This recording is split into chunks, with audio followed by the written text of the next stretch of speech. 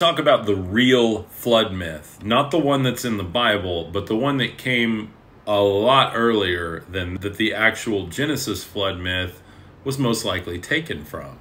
Check it out.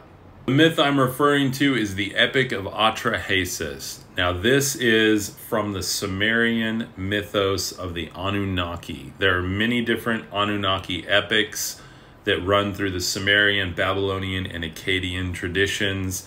And this one in particular is literally the story of Noah's Ark and the creation of humanity combined into one, where it reveals the creation of humanity was to lift the burden off the gods of terraforming and creating life on our planet.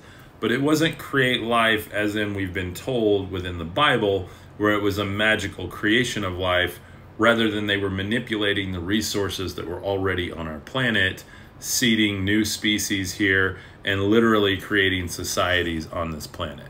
And Atrahasis is the biblical Noah character who was a servant of Lord Enki, aka the serpent in the Garden of Eden.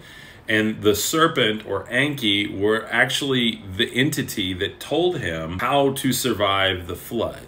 In the next video, I'll share the major differences between the biblical ark and the Epic of Atrahasis. So follow for more.